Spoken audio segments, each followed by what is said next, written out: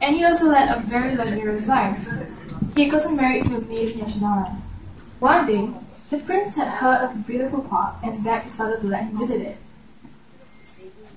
On this rare and important outing, Prince Siddhartha had a faithful charioteer, Chandaka, to accompany him. As he was riding through the city, Prince Siddhartha saw before him a very old man. What happened to this man? Why can't he walk upright? Why is his hair grey? Why isn't it black like ours? Why has he no teeth? Tell me, Chandaka. He is a man, an old man. Once he was young and strong, with black hair and strong white teeth. Now he is old. One day we will be like him too. Is there a way to stop old age?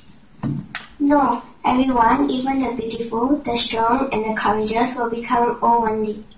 With such a sight before their eyes, people are not disturbed. The prince moved on and saw a sickly man.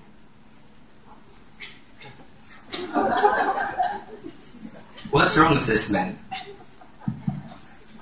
Sickness comes to any man at any time. We too can become sick. No one is continuously in good health. It's natural to be sick. Is there no cure? A cure is possible, but a man may become sick again and again. How ignorant are men who enjoy themselves in the shadow of sickness? The prince moved on and saw a funeral procession.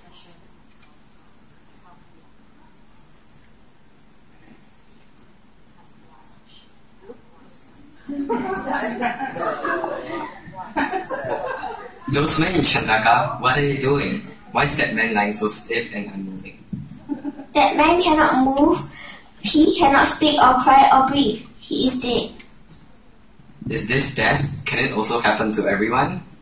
Yes, my lord. Everyone must die one day. We will die too. Can we stop death? No. This is the end for all men, and yet people are not afraid and take no notice of death.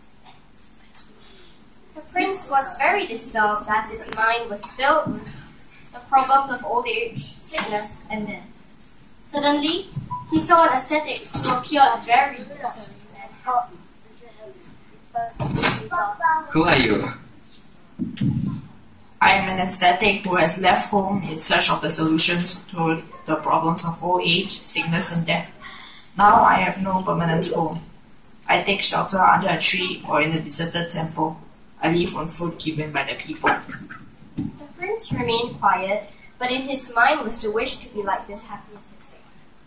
These foresights had given him a new insight into the meaning of life. The luxuries of the palace did not attract him anymore. He left the palace in order to find a way to the end of suffering.